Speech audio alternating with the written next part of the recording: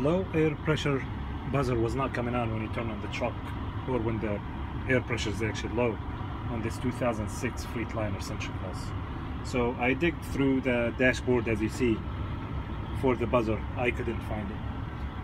However, finally I did find it, and it was located right here under the RPM gauge.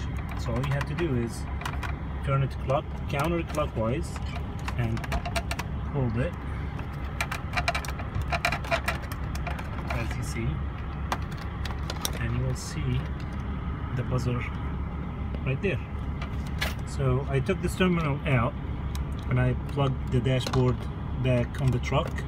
I turned on the truck and I checked the voltage here, and it was 12 volts. So then I took the buzzer out and I tested it with a 12-volt battery, and it did not buzz. So my problem here is a buzzer. I will be replacing it soon. And while I'm at it, I did notice that there are the dashboard lights. A couple of those are burnt. I need to replace them. And also there are lights under the air pressure and the rest of the gauges. As you see, all you have to do, if you have any burnt ones, just pull them out and replace them. Have a good day, guys.